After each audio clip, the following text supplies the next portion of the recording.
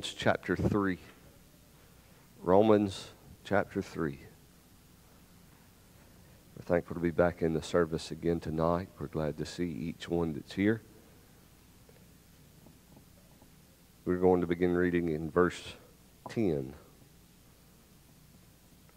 Romans chapter 3, verse 10. While you're finding your place, let's go to the Lord in prayer. Dear loving Heavenly Father, we thank you for the day and for the blessings of it, Lord. I thank you for the many things you've done for us. I thank you, Lord, for the blessings of life that you've given us. I pray, Lord, that you would help me tonight to deliver the word you've put on my heart. And I pray, Lord, that you would bless this church and each one that's here. I pray, Lord, that you would open our hearts to receive your word. And I pray, Lord, that you would work in our hearts tonight. I pray, Lord, that you would bless even in the hearts of those that are lost, that you would show them their need of Jesus while there's time and opportunity.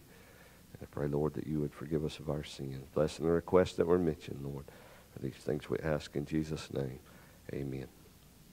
Romans chapter 3, verse 10. As it is written, there is none righteous, no, not one. There is none that understandeth. There is none that seeketh after God. They are all gone out of the way.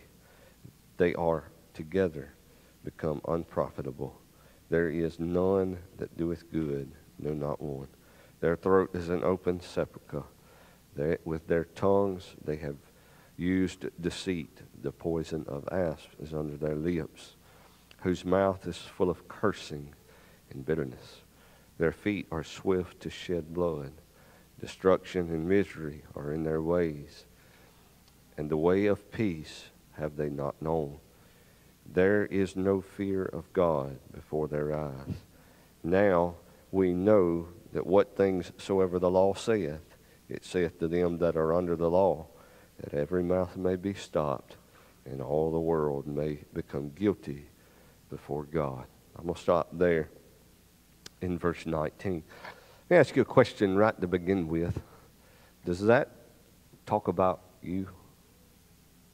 Is that talking about you? You should consider that for a moment. Before I get to the idea, I want to talk about a doctrine tonight, and I think this is kind of one of the main pieces of Scripture that uphold this. Although the Bible's just filled with this idea, so it's not a very difficult doctrine to set out. There's not one that's going to be unfamiliar to you. But doctrines in the Bible are extremely important. We talk about Jesus, and Jesus in the Word of God are used interchangeably in the Scripture. Jesus is spoken of as the foundation. The Word of God is also the foundation. And so the doctrines of the Scripture are the foundation of ourselves. There's no other foundation that a man can have. If a man's not building upon the Word of God, he's not building on a foundation at all. In fact, he's building without one, and without a foundation, the storms of life are going to completely destroy a man. And so the doctrines of the Bible are important, and they are the foundation. Think of them as being the foundation of our thought. They are the foundation of what we think. They are the foundation of what we believe.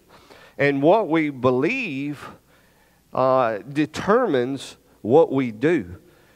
James chapter 2 speaks of the works that we do. He said, you show me your faith without your works, I'll show you my faith by my works. James there is, he's not, I'm careful how I say this, James is not serious in the sense of making the statement that you show me your faith without your works, because it's an impossibility. That's something that can't be done. You can't show somebody works without faith, because our works reflect what we believe. The things that we do reflect the faith that we have, or rather the faith that we lack in some situations and in some cases.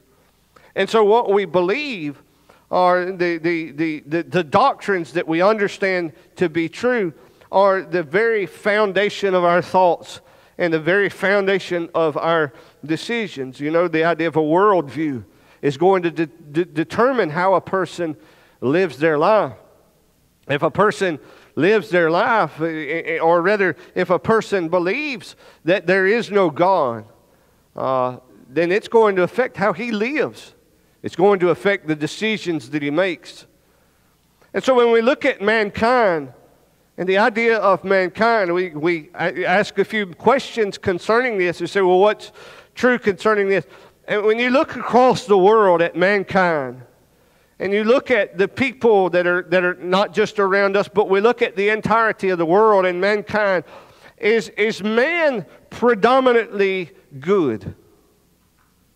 Are we good people? Is the majority of people good? I think it's an important question, and one that we've got to ask ourselves. Is mankind, are we good?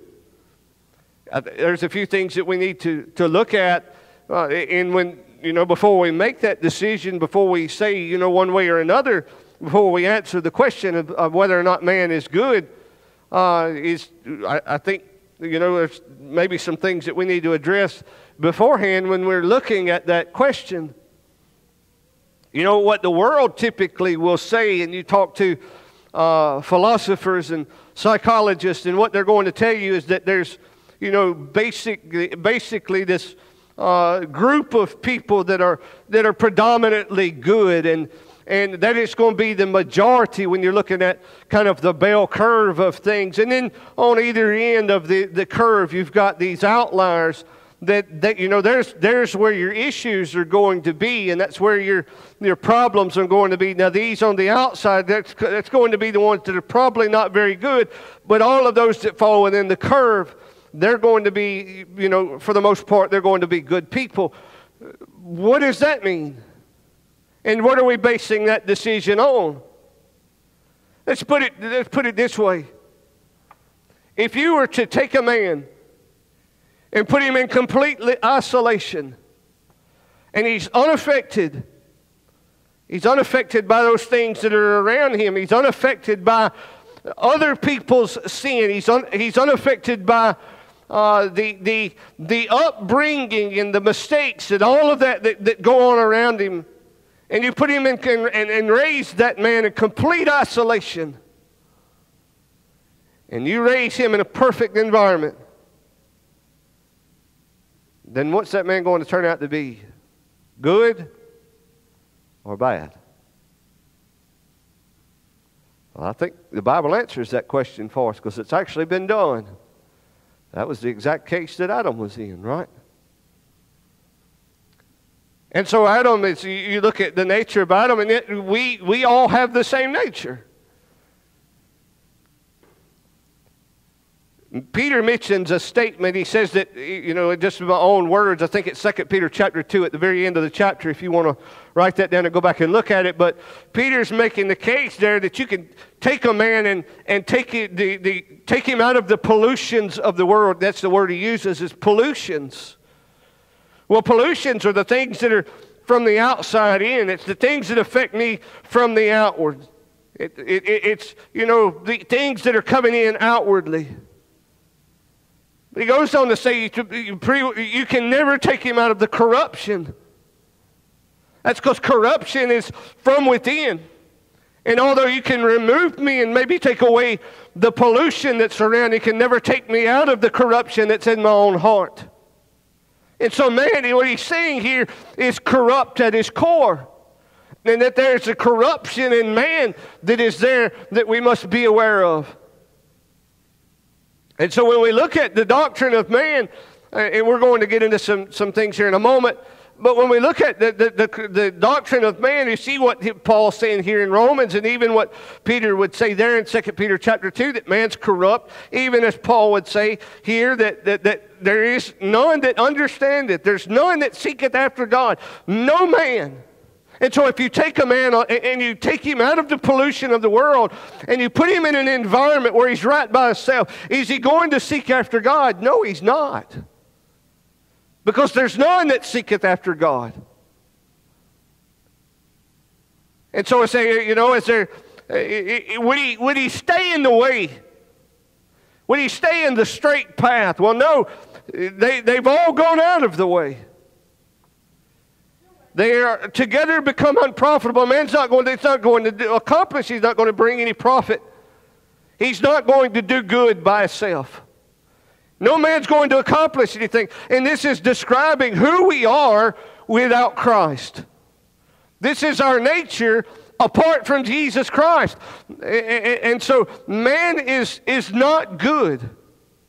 He's corrupt, and in fact, there's nothing good in him. And if you want to look at how far and how far-reaching that goes, you know, I kind of think of the statement that's made in Scripture about the righteousness of man is as filthy rags. And, you know, we kind of get the idea that, you know, maybe it's dirty and all of that. And that, but there's, you know, there's some righteousness there. And there is no righteousness in man at all. And so if we were to take a man and we were to look at the righteousness of all of humanity together, there's nothing. There's none. We are not righteous. There is no righteousness in us. There is none. And that's what Paul's saying here. There's none that doeth any good. None. Why is that important? Why is that important?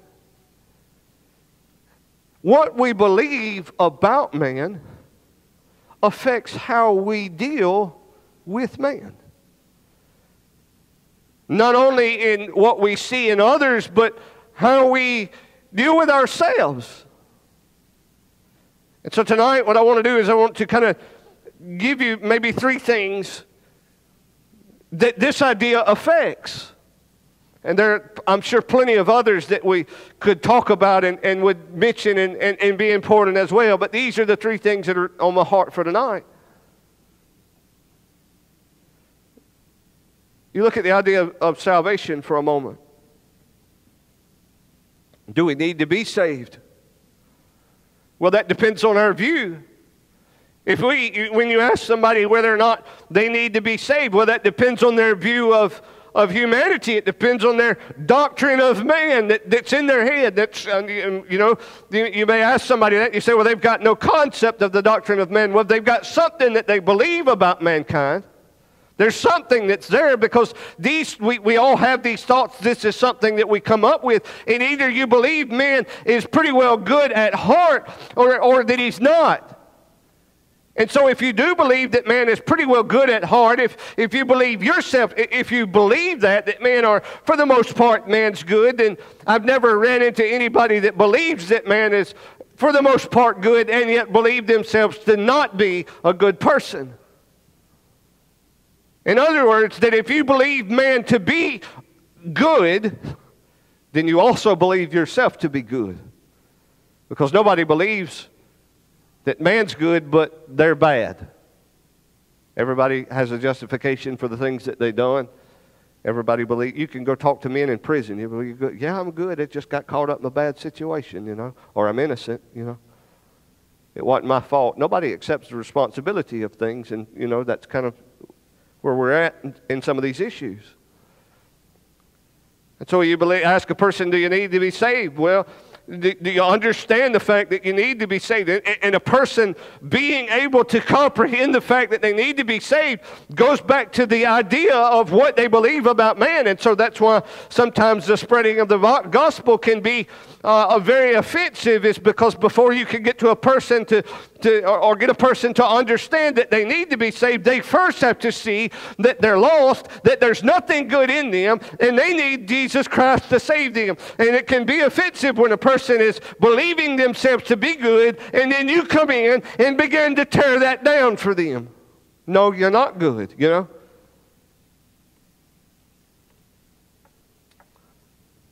Sometimes you talk to people about Christ, and you ask them about their salvation, where they stand with the Lord. And I have had people tell me, I've had others, you know what, church, you know, I've never done anything to be saved from.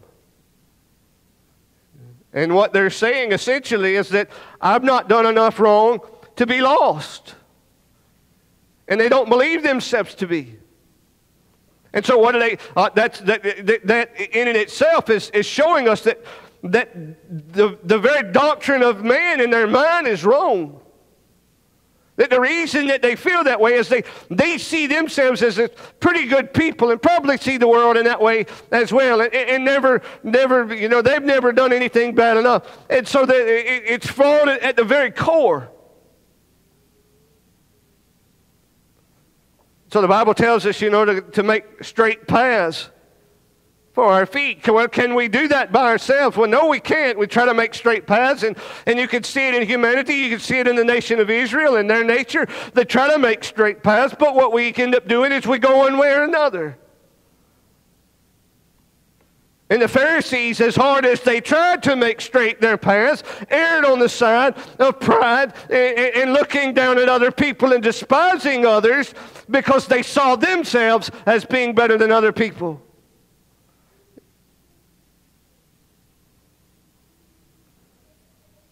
So we veer. And it's not just that Adam fell and we all sinners just because Adam fell, but if you go back to chapter 5 when he's making that statement there in the book of Romans, he's talking about us being and having descended from Adam. What he's telling us there is not only that we inherited the nature of Adam and we're sinners because of what Adam has done for us, or rather what Adam has done in the garden, and we all have inherited that sinful nature from him, but he says that we have all sinned. So he says in verse 12 in chapter 5, he says, wherefore, as by one man sin entered the world, and death by sin. And so death passed upon all men because of one sin. Death passed upon all men. But read the last statement in verse 12 there. For that all have sinned. For that all have sinned. We've all fallen. We've all come short. We've all sinned. We've all made mistakes. And so it's important for us to understand the doctrine of man, that we could teach others. Others kind of struggling with the idea of God. There's a lot of people in the world today that are struggling with God. And not struggling with the God in the idea of Jacob wrestling God there in the wilderness, but the idea of struggling the notion of whether there's a God or not, because there's a part of every man who really desires there to be no God. And that's in all of us. There's a part of us that desires that to be the case. Why? You may ask. Because we want to be our own God. We want to be the ones that call the shots. We don't want to look to judgment one day and say, well, I've got to answer for these things. I've got to one day meet God in judgment and answer for all these things. What we would rather do is say, I don't have to worry about that. And at least at this point, all of these things that I want to do, I can do. And I don't have to worry about this judgment. I can be the God of my life, and I don't have to worry about some higher being than me judging me one day for all of these things that I do. And so there again, we go back to the idea of what we believe about man altogether. Not only does it affect about how we look at ourselves, you talk about salvation, whether or not we need to be saved. And I believe there are a lot of people that struggle today. We mentioned this morning about running from the Lord. And there are a lot of people who understand, they know their sinful condition, and they are running from the Lord, even in being saved. And there are a lot of people who are running from the Lord today and not believing that they've done anything wrong to be saved. It's still running from the Lord. It's running from the idea, it's running from the truth that you're a sinner. And without Christ, you're going to hell. And you need to be saved. And so there are many people today who running from the Lord in this very mindset. It's not just only about how you look at yourself. When you talk about salvation, it affects how you look at others. If you believe that others are predominantly good and all of this, and it affects how we share the gospel to people.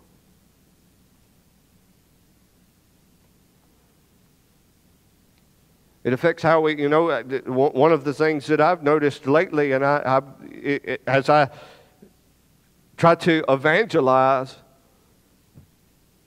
is that everybody's saved. Everybody you talk to is saved. Everybody you ask them, what's going on? How is it with you and the Lord? Do you know Christ? Have you trusted Him? And I try to word it in such a way that to not even get to the point where, but immediately that's the first thing. Yeah, I'm saved. I know where I'm going. It doesn't matter the circumstance, doesn't matter the fruit. But the thing is, you may say, well, okay, that's good. You just walk off and that's it. But I try to dig a little bit deeper because I know how easy it is if you say, it's kind of the idea, well, if I say that I'm saved, then He's going to shut up and go on. And that happens, I'm sure. How do I know that? Because I know the nature of man. I know who man is. I know who I am. And anything to get this man to shut up and leave me alone and not bring up all these things that I've been burdened about anyway.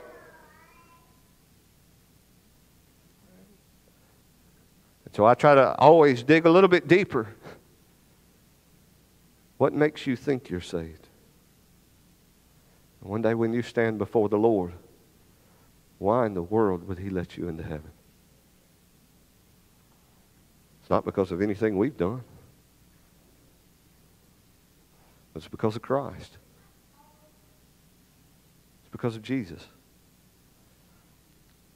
And so what we believe about mankind affects not only how we see ourselves in being saved, but it's how we see others in spreading the gospel. Second thing that I want to mention to you is how we view ourselves not only before we're saved, but how we view ourselves in after we're saved. It affects, if you believe the doctrine of man, if you believe this about the depravity of man and that we're rotten to the core and there's nothing good in us, well, then that's going to affect how we view ourselves after that we've been saved. So you say, well, after you've been saved, is everything fixed? Everything you got to, well, partly. What do I mean by that? Partly. Well, yeah, everything's fixed between me and the Lord. My soul is sealed to the day of redemption. I have nothing else to worry about as far as eternity goes. I'm saved. I've got that taken care of. And I'm going to be with the Lord for all eternity. But I still got this old man to deal with. There's still this old heart in me that was there before I got saved. And the same old heart that was nothing good in, that I just read and described in Romans chapter 3, apart from Jesus Christ, that heart, it's still there.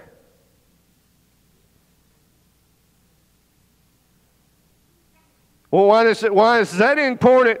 And the reason is we often get to the place that if we're not careful, we say, okay, well, I've gotten saved. Let's just go serve the Lord now.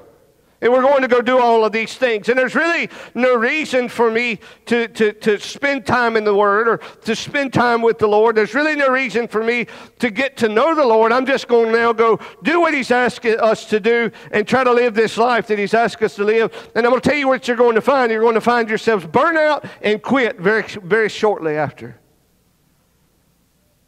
Because you're still trying to do and you're trying to make the old man righteous. And he's not. He's still flawed. And there's still nothing good in him. And so what I must do now is I've got to put that man aside. And even baptism shows us, and one of the first things that we're to do is to see and to understand that the man who was once alive is now dead, and I need to put him down. I need to bury him. And the only way that I can live for the Lord properly is to bury the old man.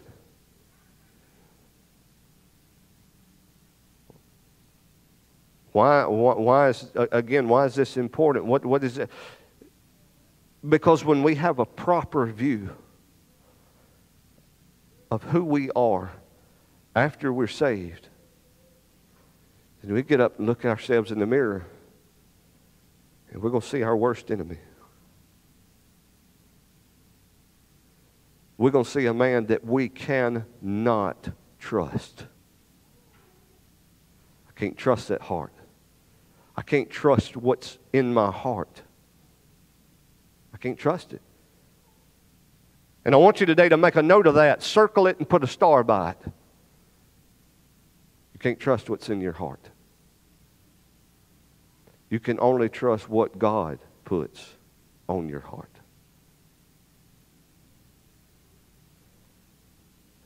I've heard so many people make statements about things that they, well, I've been, it was on my heart. It was on my heart to do, it was on my heart to divorce my husband. I think the Lord led me that way. No, the Lord did not put that there. The reason that's there is because you got an evil heart. God's not going to lead us to do something contrary to His Word. And so we cannot trust our own heart. It's deceitful. And so we have to view ourselves from that perspective, that every single day I've got to wake up and I've got to live with an old man that's tempted to sin, his very nature is to do what he wants to do and defy God. His very nature is to walk away from God. He's flawed at the core, and every day I wake up with him. Every day I go to bed with him. And if I'm going to serve God, then I must grow in Christ and put that old man aside. But if we don't have a proper view of man, that's not going to be important to us. And so we must see ourselves today as untrustworthy, flawed at the core. And only through the power of Christ, only through the leadership, only through growing in Christ, can we continue to live a life that would be pleasing to God. I want to go to the third one that I believe is extremely important. And I want you to know that not only do I desire your prayers in all of this that we've mentioned, but certainly in this area, because of the reality of it. It shouldn't just affect how we look at others, how we look at ourselves in salvation, how we look at ourselves after salvation, but it affects every aspect of how we deal with men. And one of the greatest dealings we have with men is when God puts one of them in our responsibility, and we've got to try to raise that little fella. And how you and what you believe about man will affect how you try to raise him. Have you ever seen somebody that their kid didn't do anything wrong? It doesn't matter it doesn't matter the situation. And they probably are one of the worst kids in the crowd, but their kid never did anything wrong.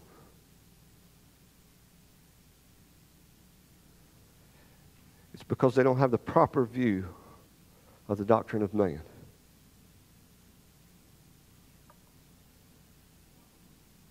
When God gives us a child, that child has the potential to become what? I mean, quite frankly, he's got the potential to be one of the greatest missionaries that there's ever been. Or he's got the potential to be one of the most awful human beings that you could think of. That potential is there in that child. And we must remember that.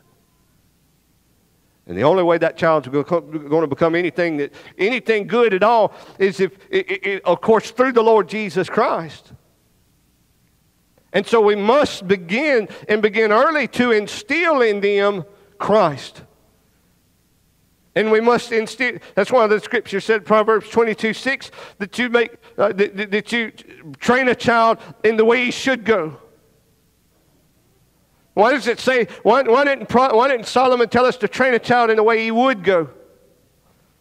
Well, what way would a child go? If a child could go any way that he wanted to, which way would he go? The right way or the wrong way? Well, there again, you go back to what we believe. We understand that if a child left to himself, even the scripture tells us that a child left to himself would bring his mother to a shame. That you can't take a child and leave him alone.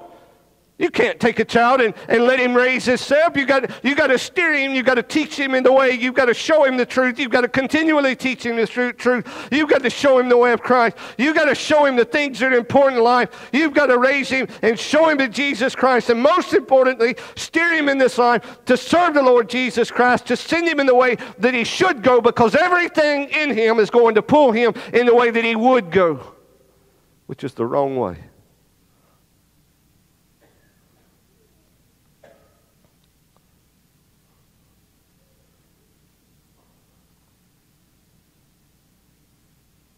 Today, our children have the potential to be awful. How much do you trust your children? I mean, honestly, I don't think we can.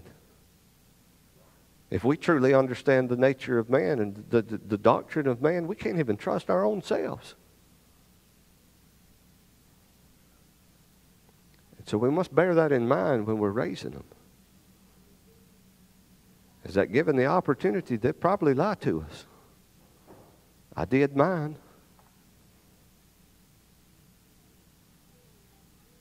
So let's bear that in mind. It's going to affect how we raise our children.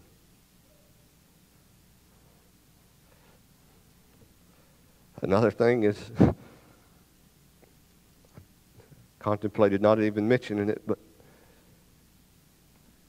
I'm very protective of mine. And it's not something that I do intentionally. Well, possibly so. But when you understand how awful men are,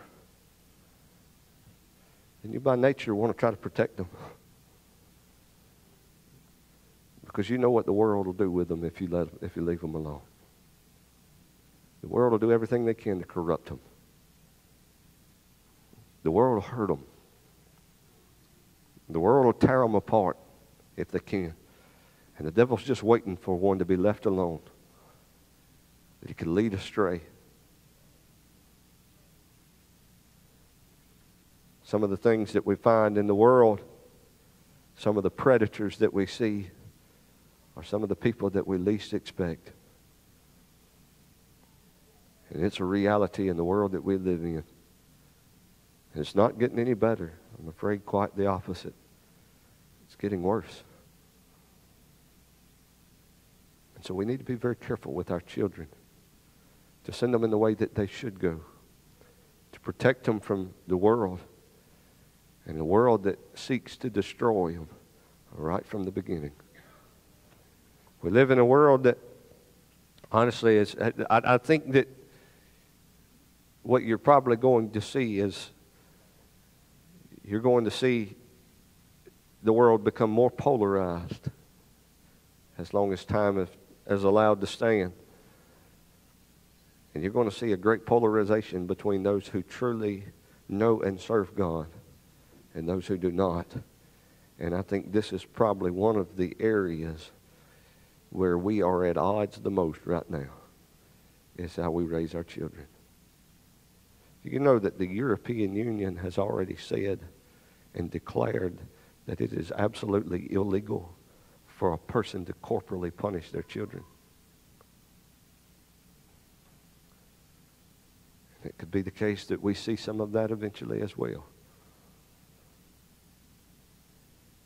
But today, we've got to understand the nature of man. We've got to understand the doctrine of man in order that we could properly deal with man. Not only our children, not only the world outside, but even know how to deal with ourselves. That God could help us. But today, man is evil at heart. But the good news is God can help us. And we can overcome through the Lord Jesus Christ while we have a verse of a song.